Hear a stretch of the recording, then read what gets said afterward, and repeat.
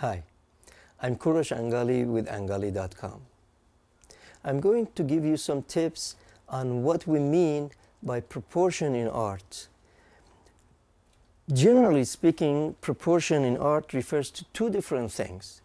One is the natural relationship of the different parts of an object, and by that we are referring to the fact that the painter or the artist creates those proportions in such a way that when a spectator looks at a piece of art, he or she can see it as real as possible.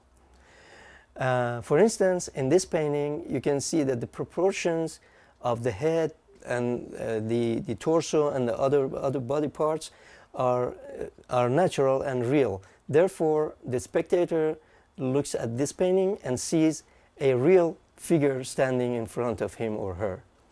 Whereas if we make distortions in different parts of the body, we can manipulate the figure in such a way that it doesn't look natural, but it gets closer to our idea and our subject matter and what, especially philosophically, we want to put on the canvas or the ground, the surface, whatever it is.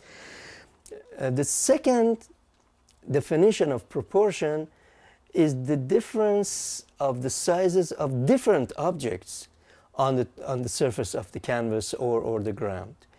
That means the object which is closer to you is usually larger than the object which is further away from you. And for instance, in this painting, you can see the same bird getting smaller and smaller as it gets away from us. Now, proportion in this manner can be played around with. For instance, in this drawing, I have manipulated the proportion to create a different and somewhat quote-unquote unnatural approach to my subject matter.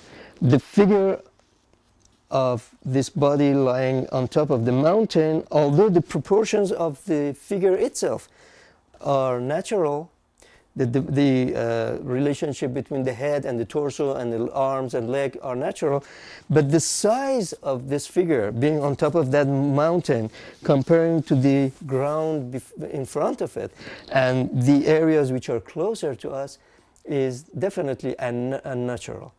A body on top of that mountain that far away cannot look that large to us.